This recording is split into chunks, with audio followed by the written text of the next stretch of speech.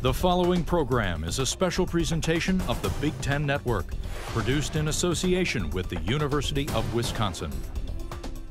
Summer, spring, whenever it's warm out, I think that we definitely. There are a lot of student organizations in the concerts outside. I love going down but they don't there. bring anybody. Well, I can't say that they don't bring anybody because they definitely.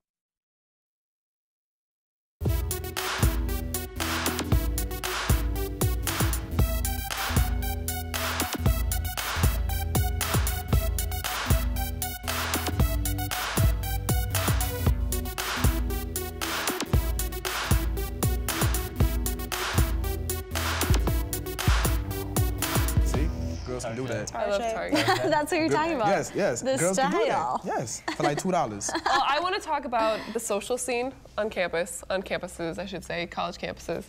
And I'm wondering, is campus college drinking as big of a problem as people perceive it to be? And personally, I think yes, very much so. There are so many people who have gotten themselves into trouble, not health-wise, but also academics. I mean, just letting their GPAs plummet because they spend too much time in the bar or at a friend's house just getting wasted, sleeping in the next day, sleeping through class. I think it's a huge, huge problem. I think that one of the biggest problems is that it's become so socially acceptable, and that people don't even realize that they may be drinking an excessive amount because everybody else around them is doing the same thing. And you tend to surround yourself with people that are similar to you. So it becomes kind of, I don't know, you almost don't even realize it anymore. I agree with Alex on this. I think we have a culture of binge drinking on campus, and it's dangerous. I mean, not only is it a problem, it's dangerous for a lot of students who engage in that on a regular basis. I mean, every week people will go out not to drink socially, but to get drunk.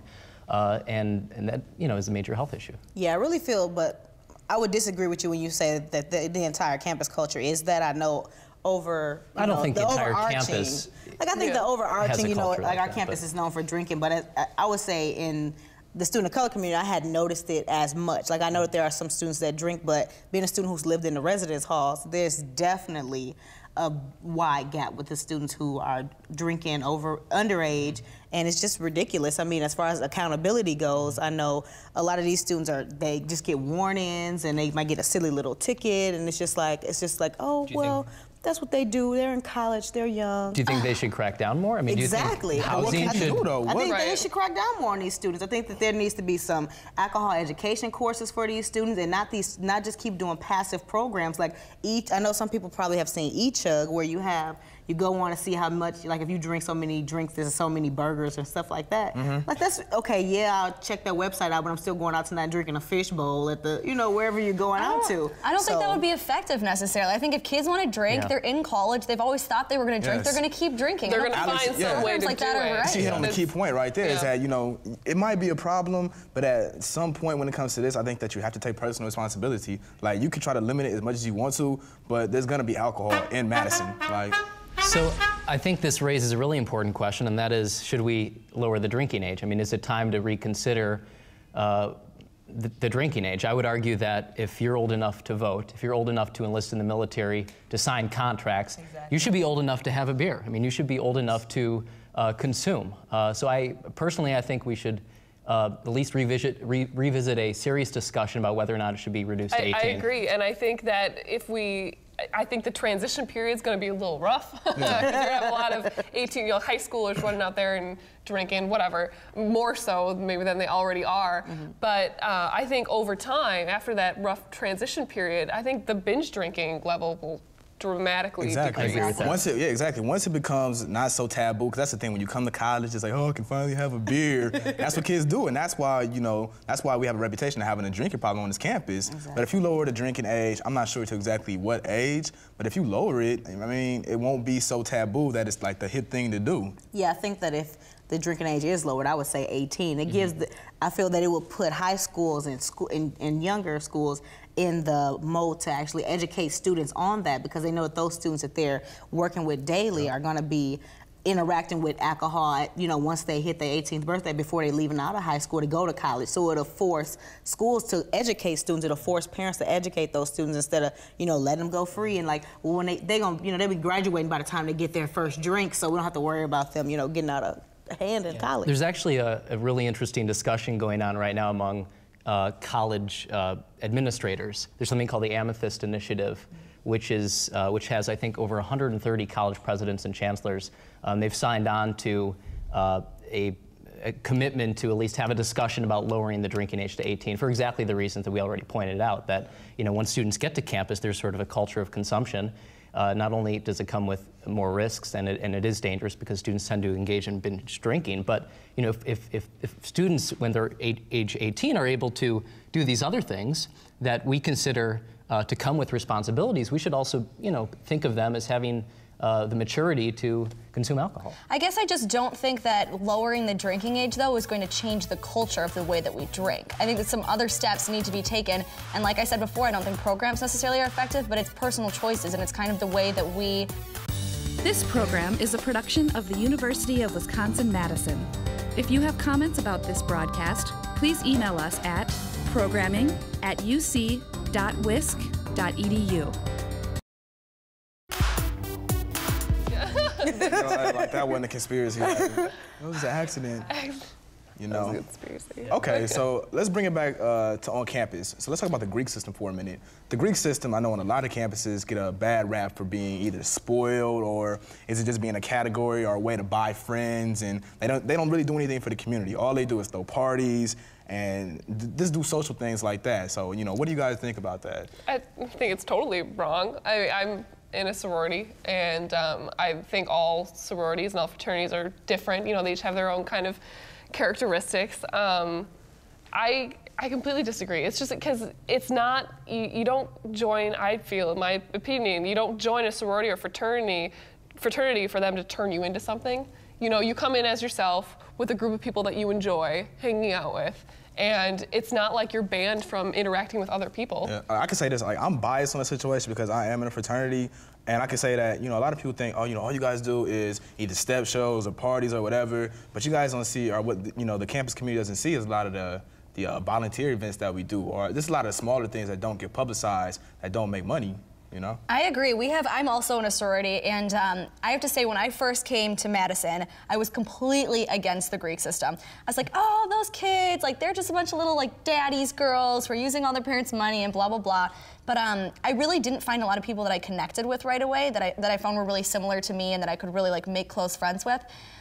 Joining a sorority was an amazing way for me to make Madison into a smaller, make it into a smaller community and really feel connected to the people that I'm, interacting with on a daily basis. And the other thing is, going back to that, the community service that we do is crazy. I mean, we raised over $10,000 for the charity that you don't need to get into it, but for the charity that we do our fundraisers for, and that's an amazing amount of money, and that's something really cool that we're able to do. I don't think you can deny that fraternities and sororities do very good things for the community, because they do. I mean, they have big philanthropy teams that sort of engage with the community and raise a lot of funds for charities. But I do kind of take issue with what Meredith said earlier, in that they don't change you somehow. I don't think they change you necessarily in explicit ways, in that you're sort of sacrificing your interests or other friends or your academics or anything like that, but you do become acculturated into a different way of life. I was in a fraternity for 2 years, and while I enjoyed it, I enjoyed the friends I had made, I enjoyed the environment. There was a lot of camaraderie, and it was really fun. I felt as though I was becoming different, and I wasn't able to really understand that, but it was happening. You gotta be able to balance any group, though, that you're in. Yeah. So another controversy in the Greek system is hazing. Hazing has received a lot of attention, not only in Madison, but nationally, just with the Greek system. Do you guys think that, in 2009, is hazing still an issue? Yeah.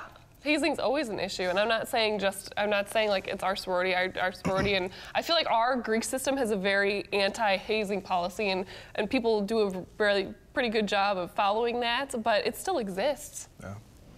And I'm saying not like just in the Greek system, but I think any organization. I mean, people have their own little kind of initiation, hazing things, and they may not be serious, but they're there. Like, we could talk about one of the bands, like our band that got in trouble here for hazing. I mean, when you think of hazing, it's not necessarily just, whatever comes to mind, but there's different types of hazing, so. I also have, hazing, I think, is something that it's not overarching over a whole group either. Mm-hmm. I mean, yeah, people get publicized Greek system, the band, but it was like a few people. I think it's important also to differentiate between sororities and fraternities and their ideas of what's considered hazing. I know that, you know, being in the sorority, I've never felt pressured. I've never felt like I was being hazed in a way that made me feel uncomfortable, and I've never been put in a situation that made me kind of be like, oh, this is not quite right. But I think that, you know, maybe in fraternities that might be a little bit more of an issue, definitely depending on the fraternity. But I mean, you hear rumors going around campus. I would say the hazing is more severe in fraternities. Not that it's very widespread, but the type of hazing is more severe. I do think it does happen in sororities, though, too. I mean, I have some friends who have been in sororities who have had to undergo certain practices, and it's not, and they don't think of them as negative, but, you know, hazing is a very broad definition of making someone sort of do something you necessarily don't want to do. So would you say that like sororities are more mentally haze and men are more physical? I know, because I mean, mentally hazed, like what, brainwash or something? No, I mean, you know, people talking down to you, people, you know, that break you down to build you up. No, I mean, and I can only speak for my own house, you know, my own chapter, and you know, our chapter, we have freshmen and seniors who are really good friends, you know, and maybe we're just not the norm. I don't know, but I feel like most of our sororities, I think you would agree. What is hazing, though? I think that you really have to define the word hazing, because I think hazing is so general. For example, if somebody is telling you to learn the history of an organization that you want to be a part of, like, why would you want to be in an organization if you didn't know any history about it?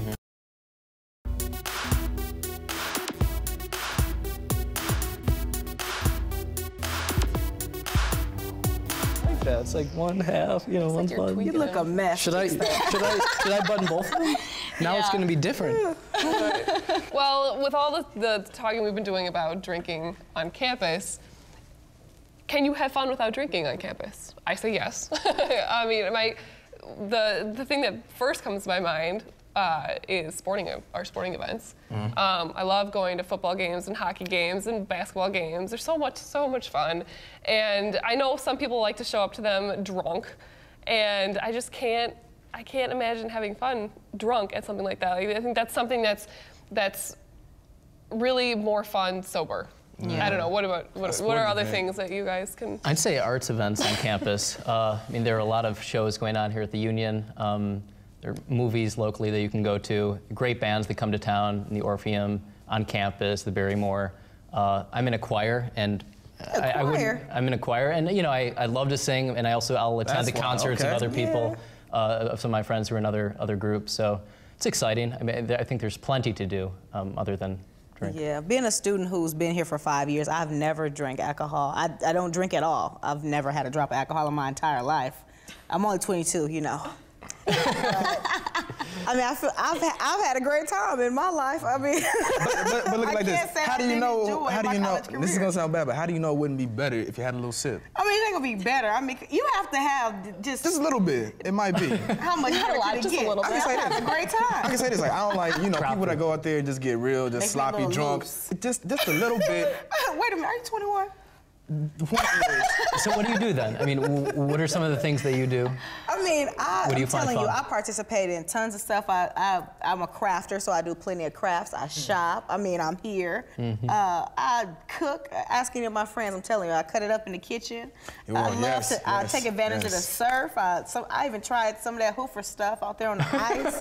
You know, but I mean, a lot of the things that we're coming up with are things that you could do drunk or sober, and I think it's just kind of a personal choice. Doing most of them. Okay, right. Cooking, like dealing with an open driving. Fine. But yeah, right. No, but I'm saying like the activities that we've kind of been talking about, you could do either way. And you know, you don't drink. I didn't drink till I was 21. I was very anti-drinking for a very long time. And even now that I can drink and stuff, and I do every once in a while, then I still do a lot of things sober because I choose to. You know, I feel like just because you're of age or you're on campus doesn't mean you have to drink. And that's the thing about this campus. Like, drinking is so much everywhere. Like, who really needs?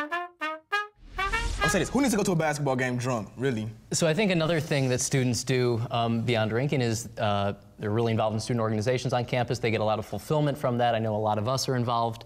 One question I have is are there too many student organizations on campus? We have over 700, right, on the UW-Madison campus. That's a lot, okay? There might be a duplication of services and interests and issue areas.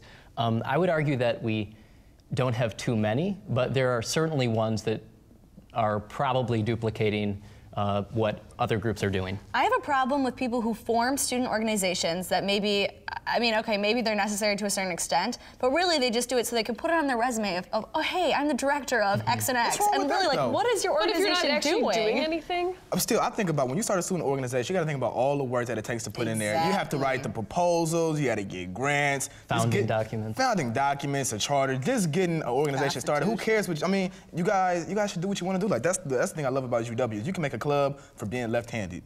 You know? Exactly. Why not? Yeah. You just need 3 people, I'm telling you. You got a constitution, you got a club, and you never know, I'm telling you, the weirdest things, like they got a meat eaters club, they got all kind of random stuff. People out there playing Star Wars. Oh, yes, I've seen that, yes. You know, people, I'm telling you, the littlest things that you think are quirky, somebody is having a ball. I agree with you. Yeah, and you meet more people that way too. I mean, you don't have to be like Greek or not to have friends. That's the big thing. Because it seems sometimes like on this campus that a lot of people just say, oh, you know, the only thing to do on this campus is be Greek. And there is other options. Like, for example, like I am Greek, but at the same time, one of my favorite organizations here on campus is SEALS, which is Students for Equal Access to Law School. Like, they provide me with great resources, free LSAT tests. Like, there's other things to do. Yeah, this university, that's the definite beauty of UW-Madison is that it offers students the flexibility to go out and be you. Able to just go out and be who you are, do what you want to do.